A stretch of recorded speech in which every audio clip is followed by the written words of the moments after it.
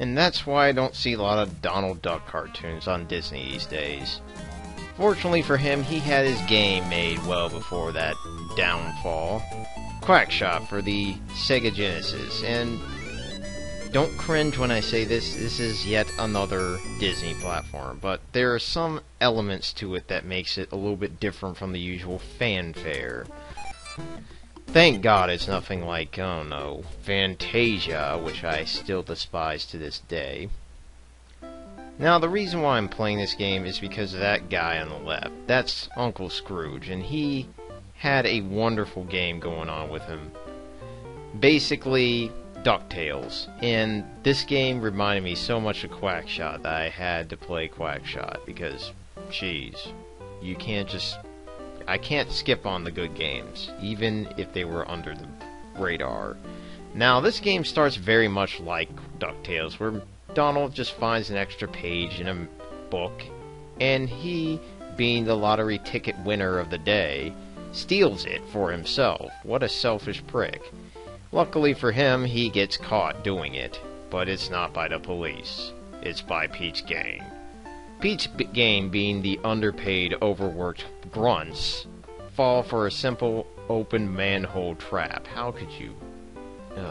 Nevertheless, Donald, being the wonderful person that he is, decides to endanger children and piss off women. What a jerk. Apparently skipped out on dinner to find treasure. And what's he have to say for himself? Yep, that's right, 10% to Daisy, his future wife-to-be. I really don't know their marital status, honestly. Being the wonderful duck that he is, he just decides to fly off without LaunchPad McQuack. Cardinal sins upon cardinal sins. He has been marked for death by Pete's gang. I don't know what to tell of this guy. He's got a lot to redeem for right now. So now that we got the map, we have a good look at it here, and we're apparently going back to Duckburg for reasons unknown.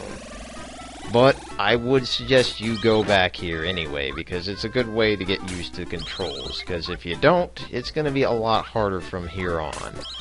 And trust me, there's some things you might want to know about this duck. Wait, what? He eats chicken? Oh, that's sick.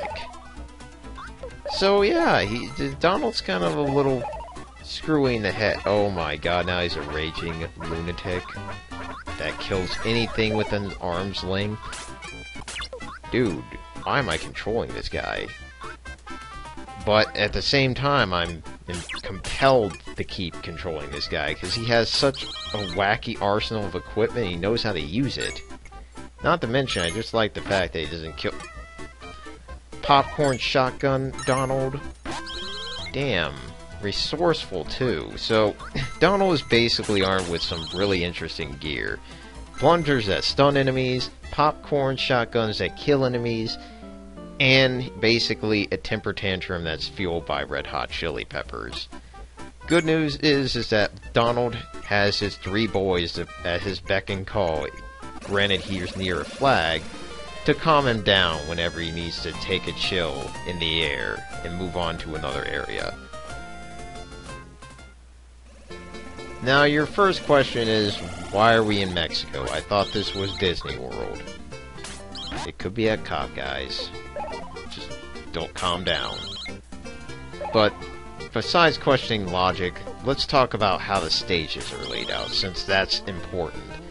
You don't beat stages that you enter. You basically make the best of it and move on. That's how it works in this game. And honestly, I kind of like that aspect because it's definitely different from DuckTales even. It's really nice, admittedly, but at the same time it can be kind of annoying, as you'll start to see more and more of as we play.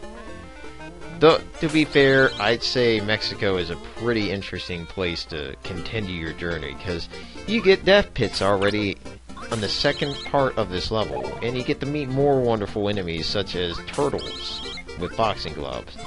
And of course we met that guy already. I'm still trying to figure out where he's getting his ammo source. Beehives in Mexico, in a desert of all places?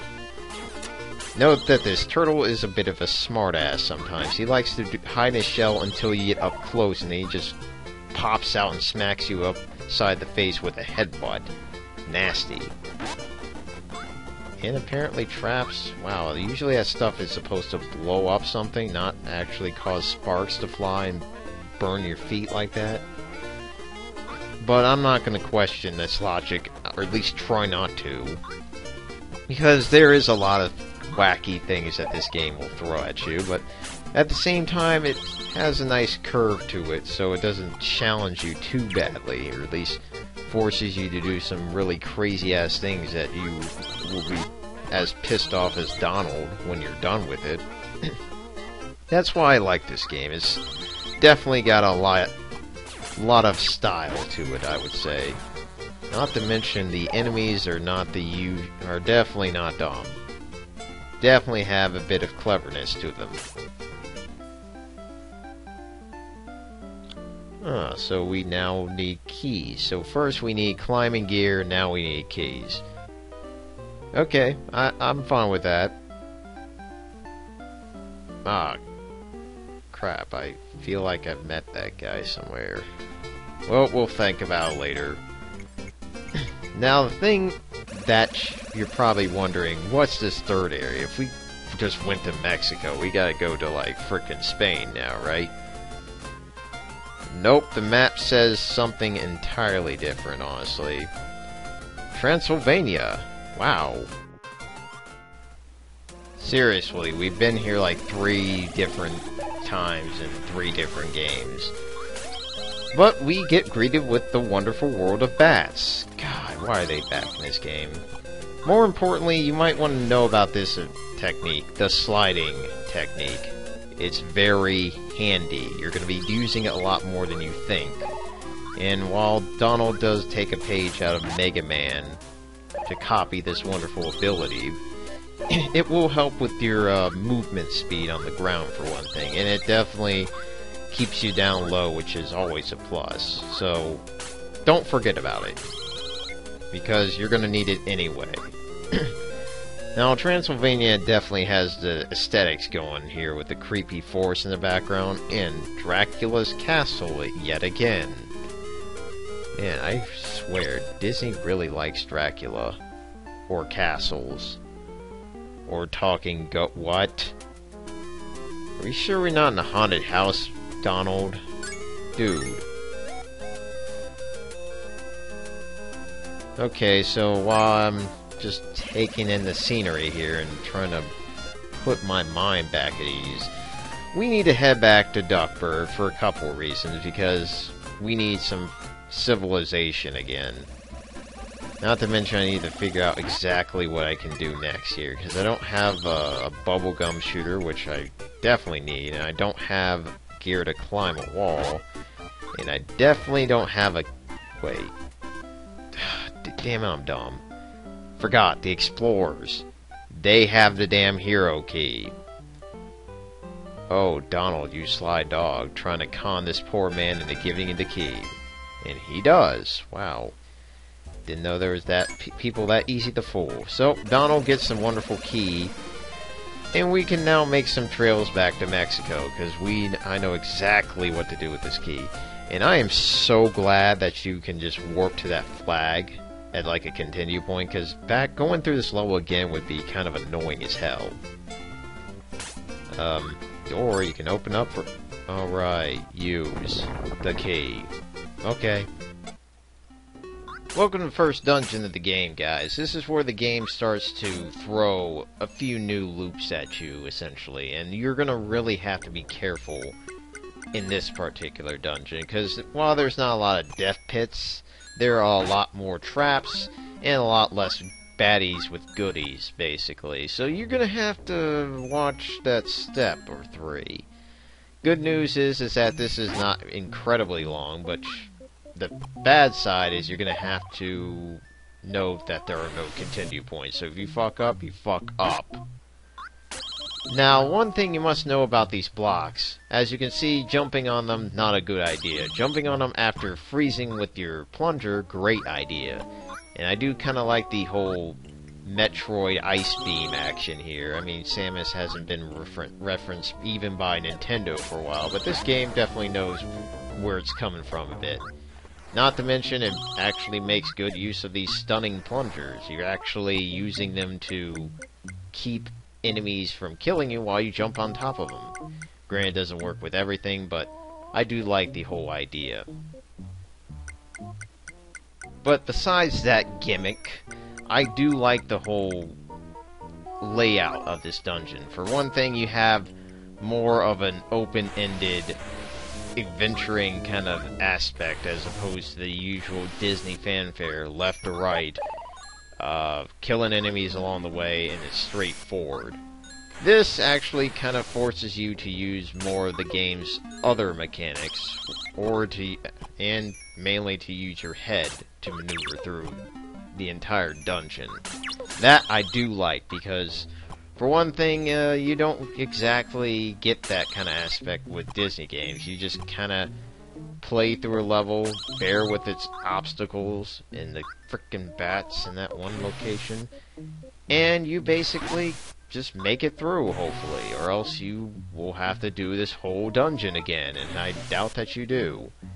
Also, you want to be careful with the sliding a bit, because if you just hammer down the B button thinking, yeah, it's going to work out for me, you could very well end up in that position I was in. So try not to be so hasty. Just make sure you're actually doing the command. Holding down and pressing B. That's pretty much how it is. And I just love how Mega Man is just getting a nice little cackle at this whole thing. It's like, yeah, I have these abilities too, Donald. You have to understand, you're taking some elements here. Now, I'm really hoping there's not a boss at the end of all this, because Goofy? Goofy, why are you here? Why do you look like you're on vacation? And what do you have to say for yourself?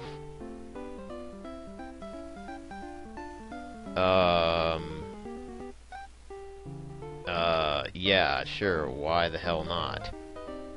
So, Goofy is what I would like to call this game's Deus Ex Machina, because, for one thing, Goofy has just appeared out of all random places to grant me with this information and some items.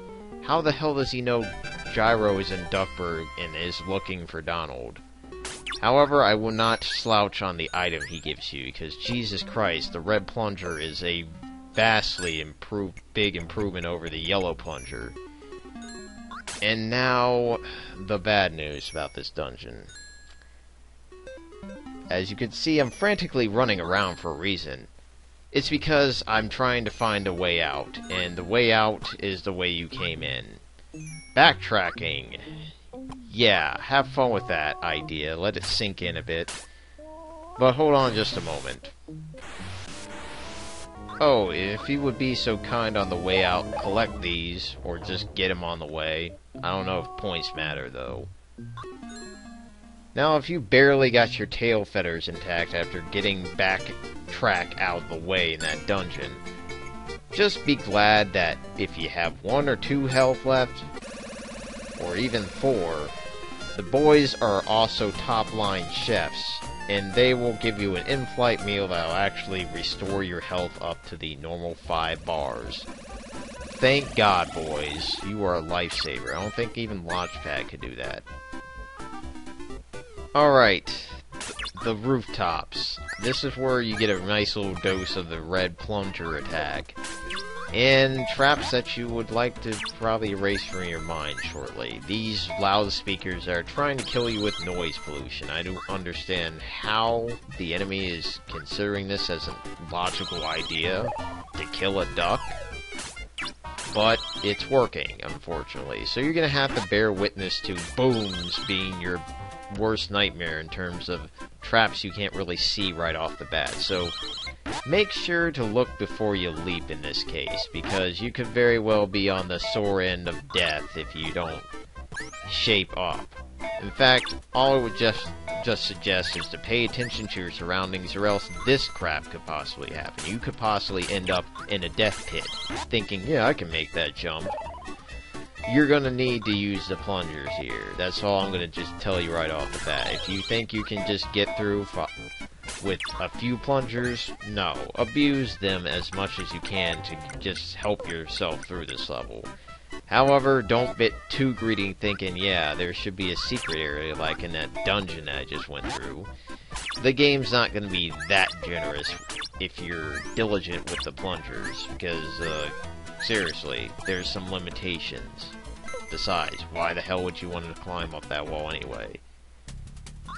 Now, the last thing I want to talk about is this area. This is where the game starts thinking, oh yeah, you remember the honeymooners? You remember that the electricity runs through these wires? Yeah, so you're going to have to play a little bit of transfer from, I guess, wheel to wheel in this case. And you might get rewarded if you're really quick all the damn time, but just transfer. Just focus on making your jumps count here, because if you don't, dead. Easy deaths here. Hey, Gyro, why weren't you like a normal person waiting down on the street corner to give me this? I mean, up here in the rooftops. And what is your obsession with bubblegum, dude? I know that you're really famous for making that oxidant bubblegum and all that, but dude, exploding bubblegum?